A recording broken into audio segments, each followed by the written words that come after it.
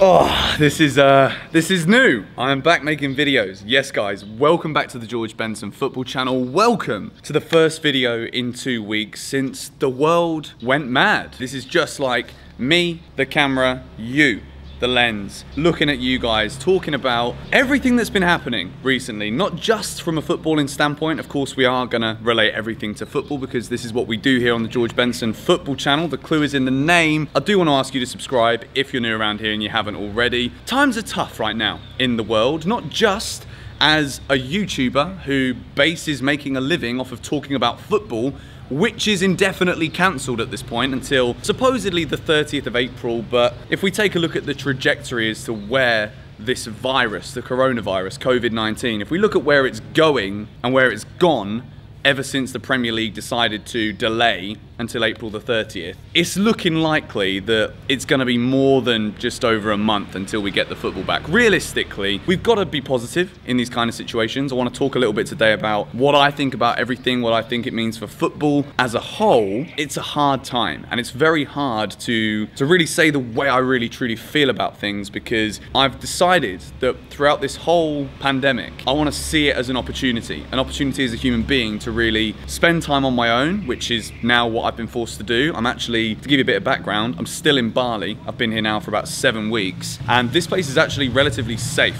compared to a lot of other places. I'm actually safer here right now than I would be back in London, and for various other logistical reasons, I'm going to be staying here in Bali for the foreseeable future, probably the next 6 weeks at least, until things start to calm down and until it's safe for me to come back from this island in the middle of Indonesia to be with my family. And you guys know, this year I've lost 2 people very close to me, and I don't want to be the reason if I come back with something, which, you know, touch wood at the moment, I'm absolutely fine, but if I were to come back with something, then it's just not something I really want to entertain. So right now, I'm safe here, my family is safe at home, and everyone's going through the precautions of lockdowns, quarantine, self-isolation, social distancing, all of these new terms that we don't really ever expect to have to adhere to these things. We don't expect for this to be the reality. There's films that are made about the stuff that's going on right now where people aren't allowed to leave their home, borders are being closed, governments are forced to cut taxes or delay taxes, or, you know, you don't even have to pay your flipping rent because no one can flipping work. This stuff is absolutely crazy. And in terms of me, a lot of people say, like, do you have a job outside of these videos? No, I don't. I literally make videos talking about football for a living, and for the last couple of weeks, I know I've not made a video, but I have been just thinking, like, flipping out, how lucky do I need to be to have this as my job, to have you guys supporting me whenever I upload a video, whether it's 6 things we learned, whether it's a match preview, whether Chelsea have got battered and we're all sat here going in on, I don't know, Marcus Alonso for a poor defensive performance or Tammy for not scoring a goal. It puts a lot of things into perspective. It makes you realise that there is a life beyond football. For me, football is my life, literally. From a work perspective, from a passion perspective, like, I flipping miss Chelsea. Like, the be-all and end-all of all of this, I miss my family, but I miss Chelsea Football Club so flipping much. And if anything that I've learned throughout this entire process, there are so many things as human beings, myself included on a massive scale, so many things that you just take for granted on a daily basis, like being able to go to a coffee shop with a friend, being able to grab a pint with a mate at the pub. I've actually been able to do most of those things for a lot longer here in Bali than a lot of you guys may have had, and I want you to let me know in the comments down below. Let me know where you're from, let me know how you are right now, let me know what is going on in your country. Just let me know in the comments below, just so that we can reconnect and everything again. But it's really made me think about being able to go to the games home and away when there's Chelsea fans all over the world that would love to be in that position. It's been a humbling experience to actually come to terms with everything that's going on, and having the freedom of being able to do whatever the hell you want every day taken away from you from something that is bigger than a football game or bigger than supporting a team. Everyone's health in the world is the most important thing right now. Containing this virus, maintaining the spread of the virus to make sure that it doesn't get any worse, which right now, as human beings, we've done a pretty bad job of it. And you know, every day I'm looking on social media, I'm seeing people in the UK congregating in supermarkets with, you know, an old man looking at his shopping list and looking up and not seeing anything left on the shelves. Selfishness. These are things that, as humans in this day and age, we have taken for granted for so long. We have put ourselves into these positions by feeling like we're entitled to everything. We've made money or we've got money, so therefore we feel like we deserve to spend it and leave everybody else with nothing because we're selfish as people, as individuals, as humans in this race, in this day and age. I have just spent the last couple of weeks dealing with my own situation that I've been in so far this year, stripping it back even further, just looking at my habits, looking at things I've done, looking at things that I do on a daily basis and thinking like, you know what, I should probably smile more when I'm doing this. I should probably be more thankful for the person behind the cashier as they give me my change back even if I don't want the change. Little things like that.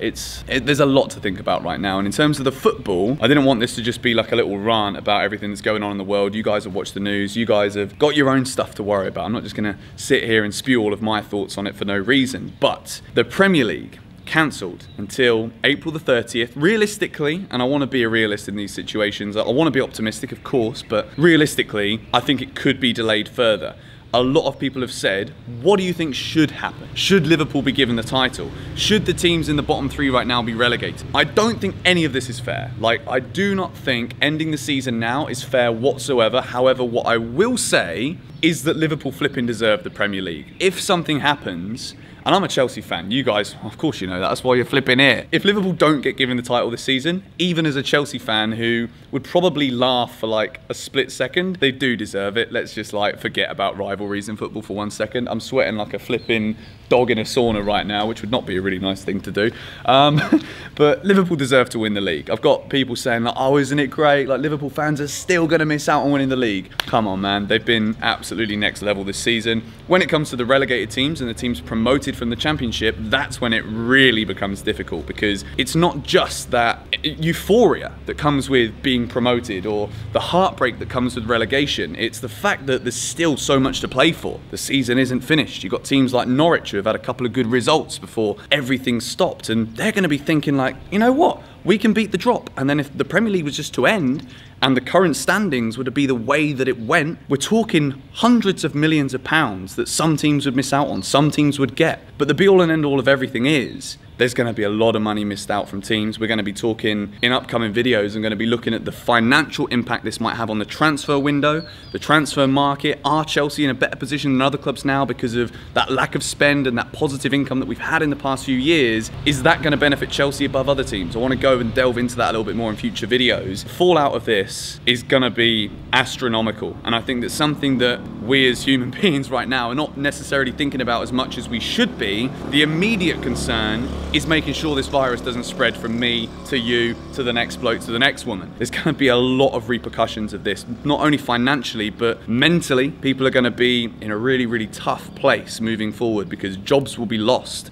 Wages won't be paid, salaries will be reduced. There are so many things that we will have to deal with at a later stage away from football. It's been kind of difficult to make this video today, I'm not gonna lie. It's football's one thing in this world. It's something that means a lot to all of us. It's something that we miss dearly, particularly all of you guys within my community here on this channel, or our community should I say. At the moment, I am currently just trying my best to do all that I can. I've stopped going out now because, well, two reasons. A, they've shut all the places down. B, I don't want to be the guy who gives it to someone and then I don't have anything right now. Again, touch wood, but you never know what's going to happen because symptoms show after 14 days or whatever. So hard for me to really know what to say right now, but all I will advise as somebody who cares about you lot and someone who cares about the state of the world, do everything that your governments are telling you to do right now, unless there's a couple of idiots saying, come into work, we need the... Forget that. Right now, everyone needs to be selfishly unselfish by keeping yourself isolated, keeping yourselves at home, if that is what the advice is in your country.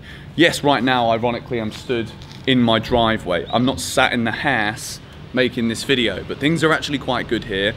I'm very safe in Indonesia. It's quite hot here as well, as you can see from my profuse sweating in front of the camera every time I make a video here. I'm safe, I'm good, I'm healthy, I'm still going to the gym. I haven't been for the last 6 days, but it's because I've been a bit worried about going to the gym and it's a public place and they're flipping spraying the dumbbells with sanitizer every 5 seconds, which makes them a little bit hard to grip. So I've got my excuses, but it's absolutely fine. Thank you guys for watching this video today. Hopefully it's kind of been like a little clarification that A, I'm still here. B, I intend on making videos again. I've got some ideas. I'm going to be doing some collabs as well through Skype with some friends of mine within the Chelsea community as well. Thank you guys for watching. I love you all. Stay safe. Hit the like button if you support the GBFC channel. And as I said at the beginning, subscribe if you're new around here and haven't already, so you don't miss a video We don't know when the football's coming back, but we've still got each other. And that is honestly, it's a bit cringe and cliche, but at this day and age, I don't give a flying. I'm not even gonna swear because I still haven't done that yet on this channel, so I won't. You guys know what I mean. I'll catch you all later. Bye-bye.